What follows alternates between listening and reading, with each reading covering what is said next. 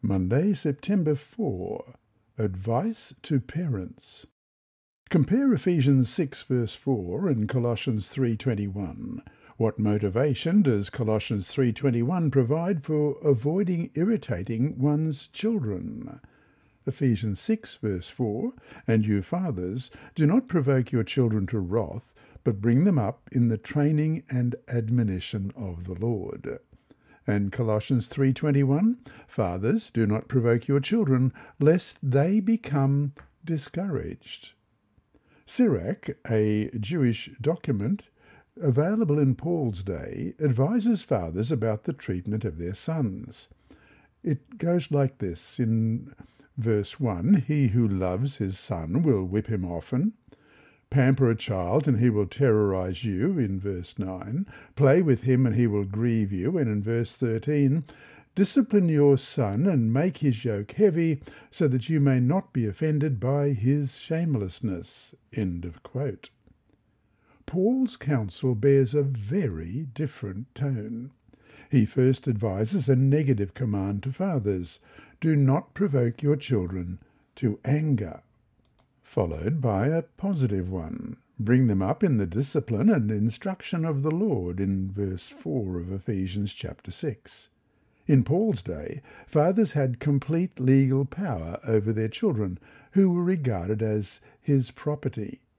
Fathers had the right to inflict violent punishment, even death, on their children. Indeed, in some respects, a father's power over his children exceeded a master's authority over his slaves. Paul is not endorsing such power, but is boldly clarifying and reshaping family relationships.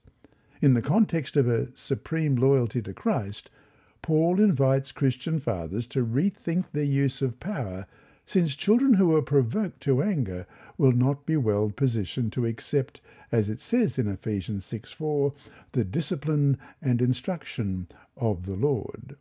Fathers and mothers, Ellen White writes in Child Guidance, page 259, in the home you are to represent God's disposition.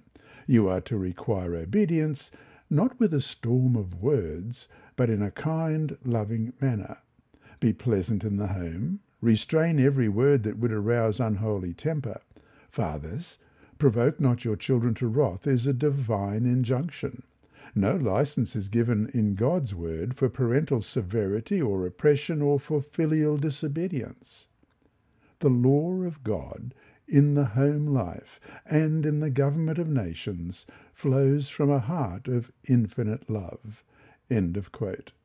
And so to finish today, though the context of the lesson here deals with parents and children, what principles can be taken from these texts that should impact how we should deal with all other people?